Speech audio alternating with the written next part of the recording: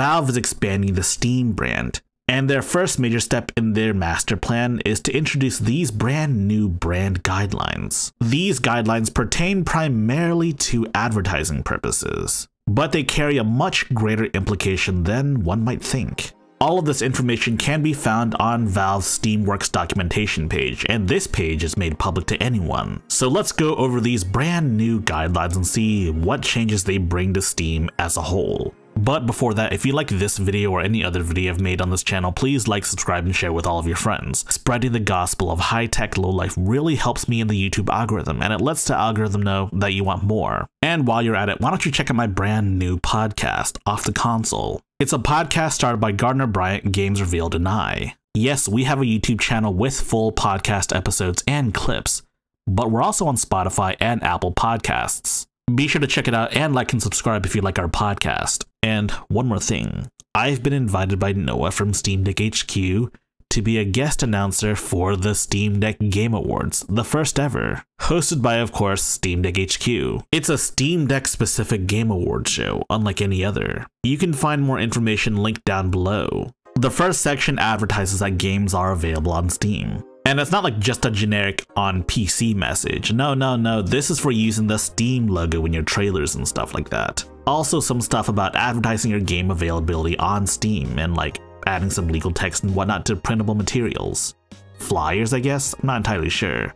And this stuff really isn't super relevant to you or I, so let's move on. Now we're a little closer. This is where things are starting to get a little more interesting, but we're not quite there yet. This pertains to shipping your hardware with Steam pre-installed. What is interesting though is that yes, they use an example box, and this example box looks like a handheld. I'm okay with this because let's be frank, most of you guys here, if you get a new PC or set up a new PC or a new PC handheld that's not a Steam Deck, then the first thing you'll probably download is in fact Steam. Now for the big question, will any actual manufacturers include the Steam logo or even include Steam itself for that matter? I don't know, maybe. But this is just the beginning. Let's talk about the next page right here, powered by SteamOS. For those who don't know, SteamOS is the operating system on the Steam Deck, and it's what gives it all of its great features. What this tells me is that Valve is gearing up towards shipping SteamOS on other devices besides the Steam Deck. And no, I don't mean the Steam Deck 2, I mean other companies' PC handhelds. We don't know of too many upcoming PC handhelds except for like, the expected ones, the Steam Deck 2, the ROG Ally 2, the Legion Go 2, and so on and so forth. But at the end of the day, it is just a guideline, and it is just a guideline for those that want to ship SteamOS with their devices. The big question now is, will any of them actually use SteamOS? I mean, one of the biggest reasons for using Windows is compatibility. And yes, PC handhelds will use Windows as an advertising point. Play all of your games. Not most of your games, except for like all of your favorite multiplayer games like Fortnite, Destiny 2 and whatnot. No, all of your games. Now, Valve's intention is very clear. They want companies to use SteamOS, and they want them to ship their devices with SteamOS on it. And they want consumers to know that this device, whatever it may be, comes with SteamOS. What I do find interesting is around the time Valve published this stuff, we got news of a new device that's been leaked, the Lenovo Legion Go S. The Legion Go S is what appears to be a lighter and more budget-oriented Legion Go, but without all the bells and whistles that I kind of like. That means no kickstand, no detachable controllers, and no mouse mode. Windows Central expects this to be between $399 and $449 USD, and I mean, if it actually hits that price point, then it might be killer. The real kicker, however, is the chip it's supposed to use. It's said to be an AMD Z2G APU. Now, AMD may say that this is a Z2 chip, but this is basically kind of worse than the Z1 Extreme chip that you're all familiar with. That's the cost of being budget-oriented, I guess. What does this have to do with SteamOS? Nothing. Except I'm gonna make a conspiracy theory here.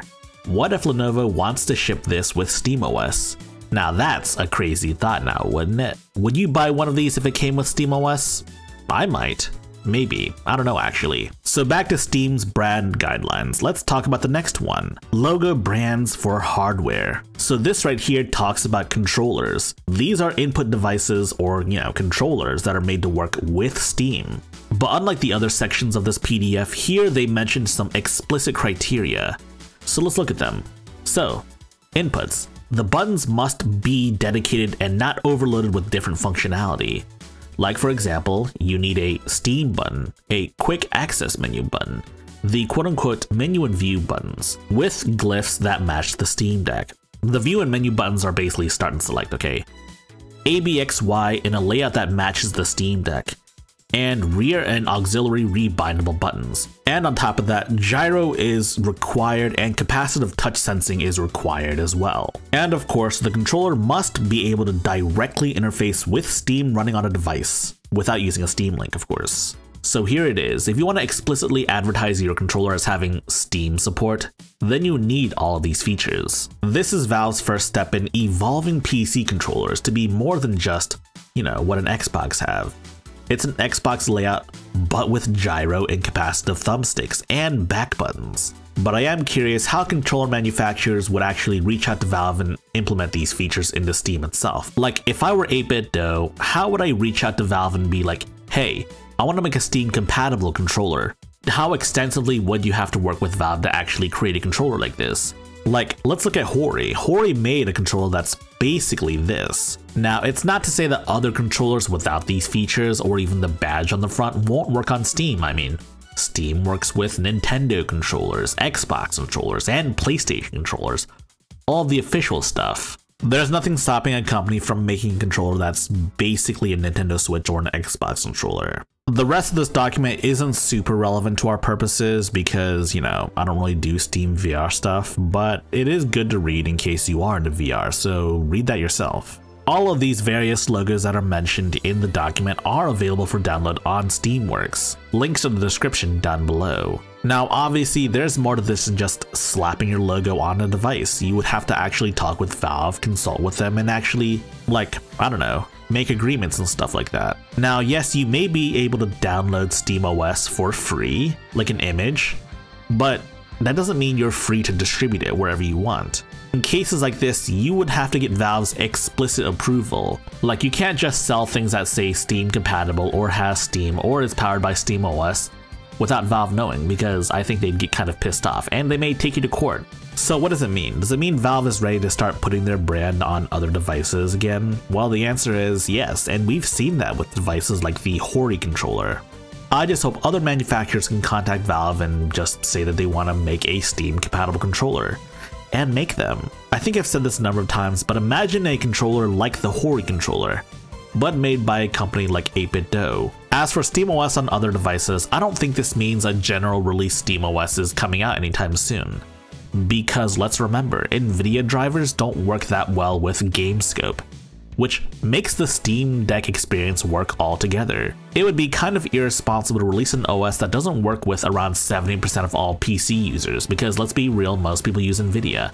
Heck, my desktop runs an NVIDIA GPU. But it's clear Valve wants other manufacturers to use SteamOS on their devices. But there's no telling if future devices will use SteamOS, like if we can expect a SteamOS version of the ROG Ally 2 or the Legion Go 2. The other question is Valve gonna stick this powered by SteamOS sticker on the Steam Deck 2's box? Probably. If you like this video, please press the like button and check out our other videos, and if you like those other videos as well, be sure to press the subscribe button and share the good gospel of high-tech lowlife with your friends. Furthermore, we have a community Discord for enlightened individuals such as you. And if you wish to further support high-tech lowlife, be sure to check out our Patreon page. Links in the description